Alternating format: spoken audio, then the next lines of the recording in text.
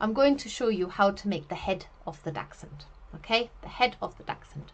So I've worked a little bit ahead.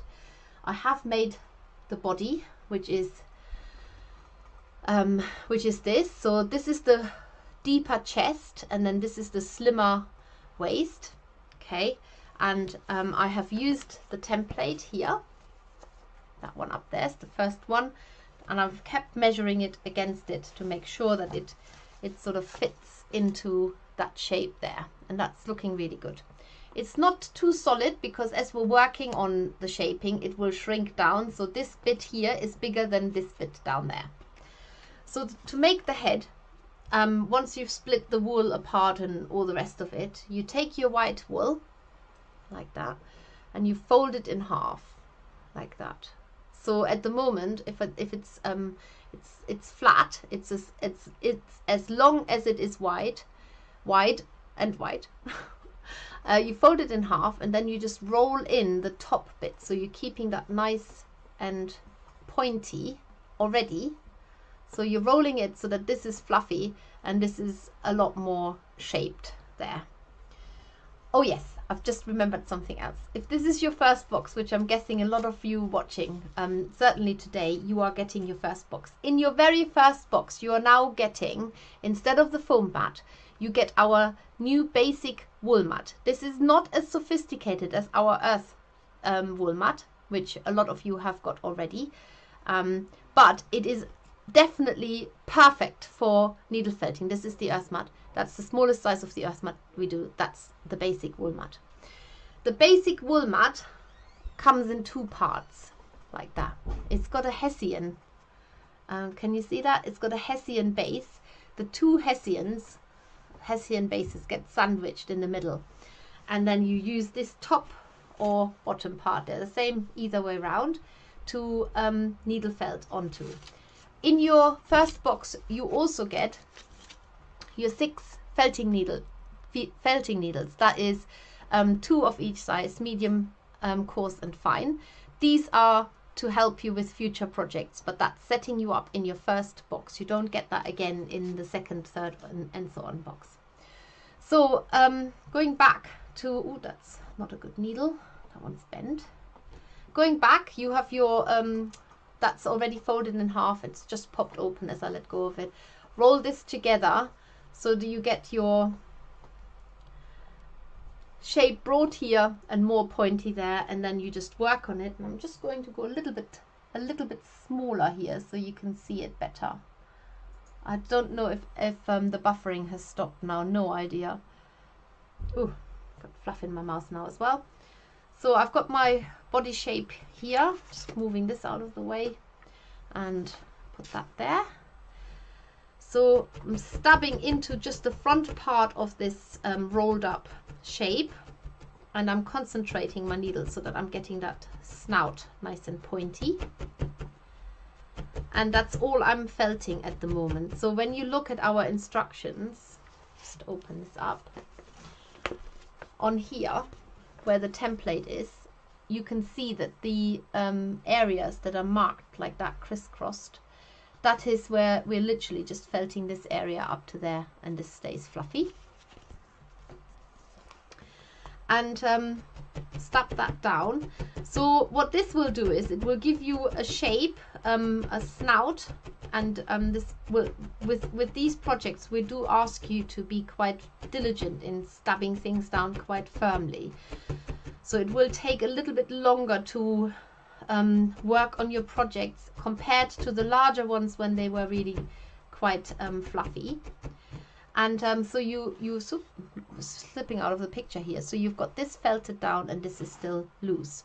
Now, because what we want is the dog's head has naturally got the forehead going up here.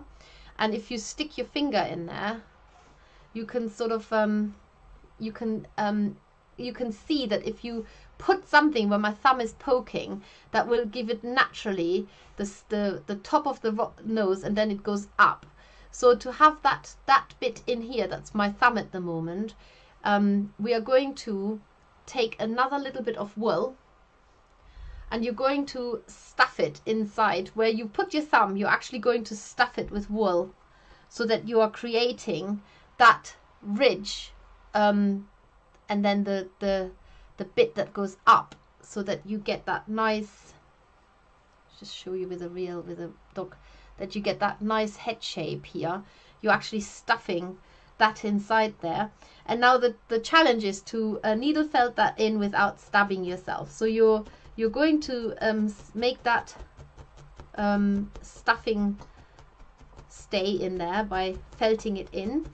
And all the while you probably have to work a little bit more on the snout, because that's still quite long. So shorten the snout and work on the whole shaping of the head. But you're not actually going to felt these wispy ends down. We do need them still, because they need to sit, they need to fit over the body of the dachshund. So we've got a much more distinct head by having this extra bit here, that bulge that goes up to the top of the head, and we can keep the base flat, which is exactly what we want. So we don't put this straight onto the body yet, because we're making an inner neck, and the inner neck again is made from a separate piece of wool. Again, it tells you exactly in the instructions what to use. And for this one, you're folding this in half as well, and then as with the snout, you're just rolling it in, but this time you're rolling it in so that it's more of a sausage shape rather than a pointy cone shape. And then you're felting this down separately into a really firm long sausage. Well, it's not actually long, it needs to be a stubby sausage shape, but just felt the wispy fibers down first, and then felt it blunt on both ends. So you're making almost like a, well, I call it the inner neck in the instructions, but it is a blunt little shape, I guess. And then you attach it to the head to the body first before you attach the head. What has happened to me, and it might happen to you, is that you put this on there. It looks quite funny when you put that on there, and felt that on by just stabbing into the side of it, and have that sort of at an angle pointing up, not so you don't flatten the chest part. And when it's on there, what you might find is, when you add the head over it, that it's actually stopping the head from getting close enough to the body. And if that is the case, then instead of pulling it off and starting over again, you just literally use a pair of scissors and you cut it short. So don't be afraid to do that. Just if it's too long, then just cut it short. Sorry, I haven't felted this on very well. Once that is the right size, because you keep testing it with the head, then you're putting the head on there, and now you have to be able to pull these fibers that you have left unfelted over the head and onto the body, and you're felting these down. Sometimes it works just getting them down roughly so that you can look at the shape, because what you need to do is you need to make sure that you get that neck shape in. This is in effect where you're going to put the collar when it's going onto the dog.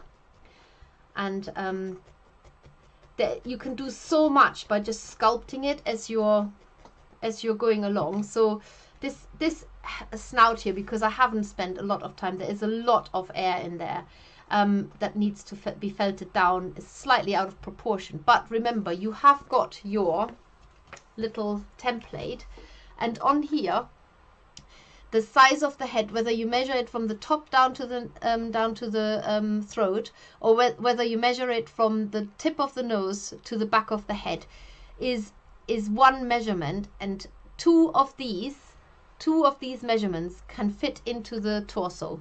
So you can see that this is way too big at the moment, because that long head fits only twice into the body. So I need to work a lot more by making that smaller, which I probably should have done before I even attached it. But you can, that's the beauty about these templates, is that you can actually work with the sizing as you go along, and just always compare it to the template that you're working with.